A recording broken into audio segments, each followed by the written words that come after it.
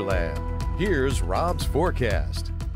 Welcome back. Well, today was kind of one of those indoor days, and you got a feel for folks that work outdoors this time of year. It was a rough one out there today with cloudy skies, misty drizzles, making that misery factor that a little bit, just a little bit higher, but we can certainly have worse this time of year. So this is so far our winter, and it's been without freezing temperatures, nor do I see any of those anytime soon. So first off, with the misty drizzles, we got kind of low cloud ceilings and some patchy fog going on out there, and visibility down to a quarter mile down in Patterson, 5 miles New Iberia, same in Abbeville, 3 in Lafayette. So National Weather Service going ahead and issuing a dense fog advisory, but I don't think it gets that thick. But nonetheless, Lafayette on southward seeing this dense fog advisory. Eastern parishes of Louisiana under that same dense fog advisory through 9 a.m. tomorrow. And you see that includes much of eastern Louisiana as well. Big picture, plenty of cloud cover in play. This is not clearing here. There's lots of low clouds out there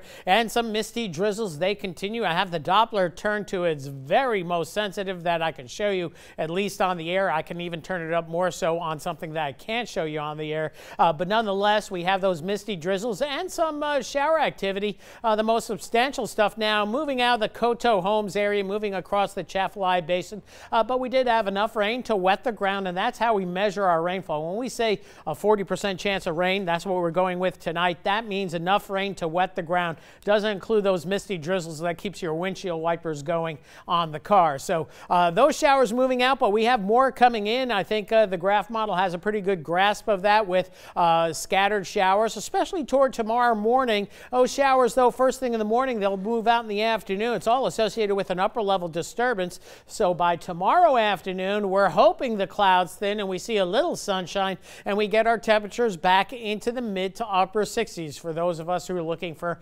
milder temperatures, I'm one of them, so I don't want to play favorites, though. As we get into tomorrow night, warm front moving across the area, so temperatures hold in the 50s and actually rise into the low to mid 60s as we head toward Thursday morning. And then Thursday, some scattered showers, but certainly going to be milder with temperatures getting into the mid to upper 70s. But wait, there's more. Even milder conditions Thursday night into Friday morning with a few passing showers. Temperatures holding near 70 for a low Friday morning, and then Friday afternoon we're going to be pushing the lower 80s. So tonight temperatures holding for the most part where they are right now, range upper 40s to low to mid 50s. Tomorrow afternoon we should get into the 60s. As mentioned, we hold in the mid to upper 50s to lower 60s through Thursday morning, then Thursday afternoon getting balmy once again. So for tonight, misty drizzles out there and a little foggy as well. Scattered light showers in the mix with rain chance at about 40%, 53 the low. So that's pretty much where we are right now. And then morning clouds, few showers tomorrow morning,